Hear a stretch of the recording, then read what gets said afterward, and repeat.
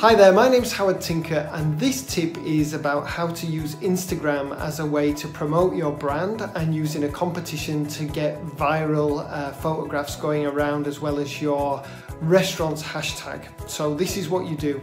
You set up a competition in your restaurant, and the way that people enter is to take food photographs and then put a hashtag of your restaurant name in that food photograph. Okay, so you need to tell people what's going on. So you're going to go a little bit offline here. So you're going to use table talkers, posters in your place, any other way that you can let people know that this food competition is going on, food photography competition is going on.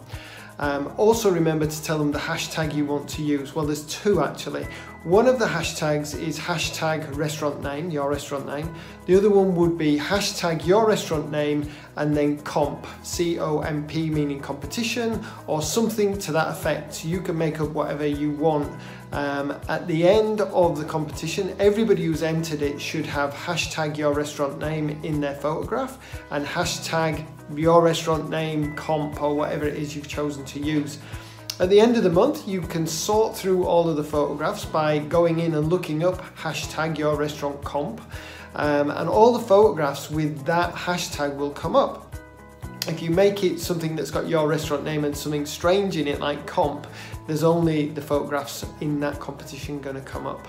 You might want to do comp month, so it might be your restaurant name comp 09 if you were doing it in September, so that the next month you can do comp 10 and comp 11 and 12 and so on, if you wanted to do it on a monthly basis. So look up that hashtag in your Instagram. So you're going to look up your restaurant name comp, and in this instance, let's say it's 09. All the photographs are going to come up. You look at all the photographs, you decide which one you like, you click on that, the person's details will come up, and you can send them a private message saying, hey, thank you for taking the photograph, please come in and let me give you your reward, whatever the reward is, a bottle of wine or whatever it is you decide to do.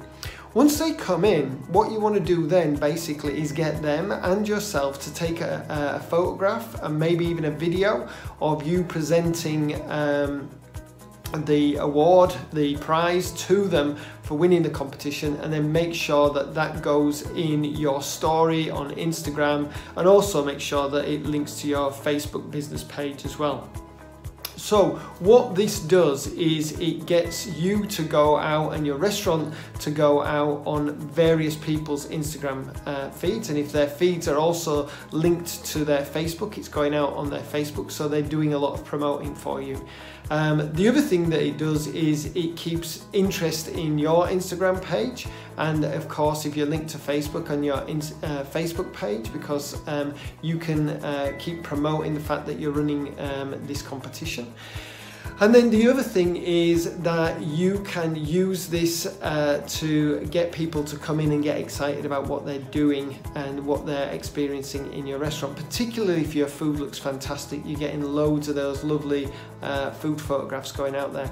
The thing it doesn't do is that it doesn't give you anybody's details, their email. You can't broadcast out to those people, everybody who's entered via an email campaign or things like that, unless you are going to do some specific Facebook and Instagram marketing, which we've talked about separately.